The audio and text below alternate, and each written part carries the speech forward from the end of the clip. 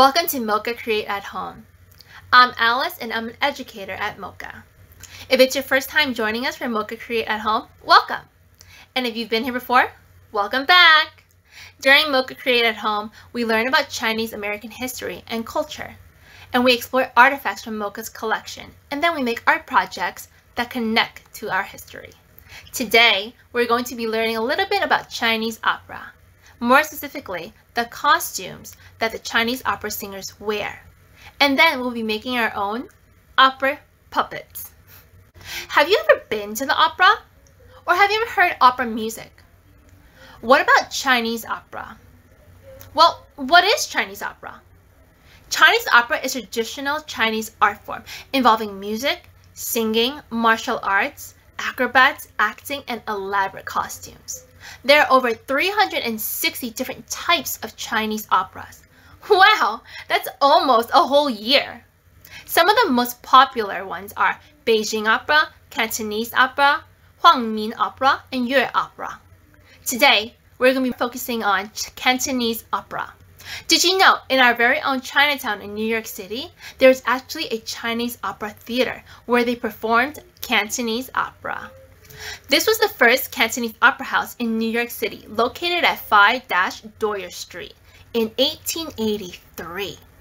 However, the theater itself did not open until 1893 by a merchant/actor, Chu Fong. The theater unfortunately closed in 1910, and later that year was burnt down by a fire. This photo is from our MOCA collection. This is a stage performance of a Cantonese opera. You can see the difference in the costumes that the actors wear to signify their role in the performance. There were about 20 roles in a Cantonese opera, then cut down to 10, 6, and now 4 main roles. And today we're going to be exploring those 4 main roles. The first is the male lead called the Sang. This character is usually depicted as a young scholar. I want you to take notice of the costume, and what do you see? Let's look at the outfit. It's vibrant in color. It's detailed patterns. Now let's look at the props. Usually the Sang has no big props. If they were to use props, they'll use smaller props like a fan or none at all. Now let's look at the headpiece. The Sang's headpiece has some pom-poms or pearls, or sometimes it's more simple and it's a black hat with 2 bunny ears coming out. The female lead is called the Dan. There are different forms of the Dan. She can either be a young lady, or an older lady, or a military lady. The black and white pictures from our archive at MOCA. Now let's take a look at the outfit. The outfit is detailed with embroidery, decorated with tassels, sequins. It's bright, it's rich in color. She has long bell sleeves. And that's usually to keep her small prop, which is a fan. Or sometimes she has no prop at all. Now, her headpiece, wow, it's usually very flashy. It has a lot of pearls or jewels. It's elaborate. Even the jewels go on the hair sometimes. This next one is another male role called the Jing. This role is known as the painted face. They usually play heroes, generals, villains, gods, or demons. The black and white picture is from our archive, and the other 2 are colored photos of what a Jing's costume looks like. I want you to take notice of their costumes and the props that only these specific characters have. Now the outfit has many layers, it has many colors on the robe. There's not much sewed on embroidery. Now their props, look at it. It's usually big props, like a sword or flags or spears or even their long beard. Sometimes they wear long feathers on their headpiece. For their headpiece, much of the time, it's big and shiny, depending on their role.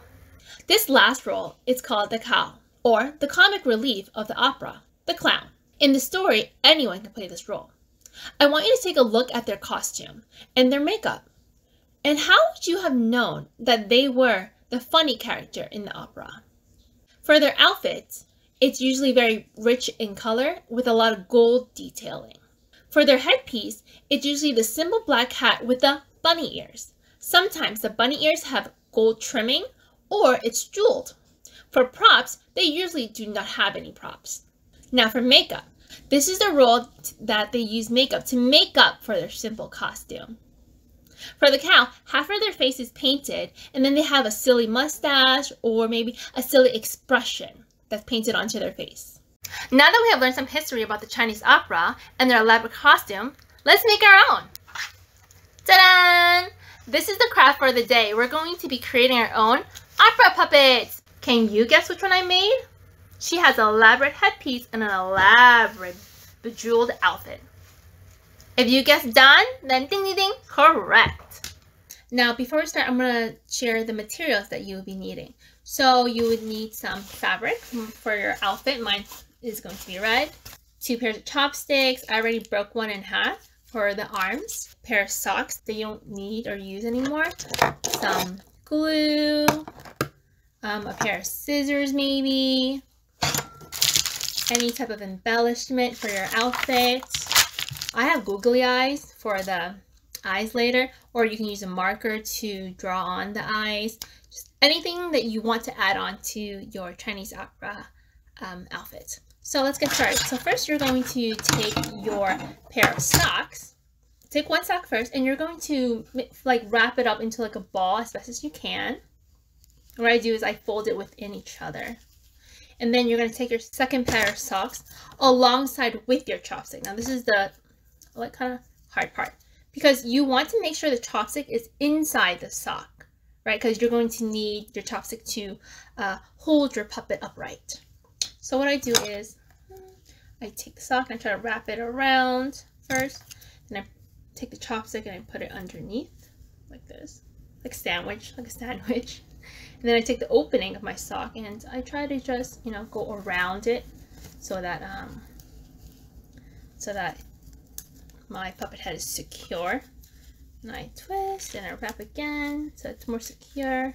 Alrighty, there you go.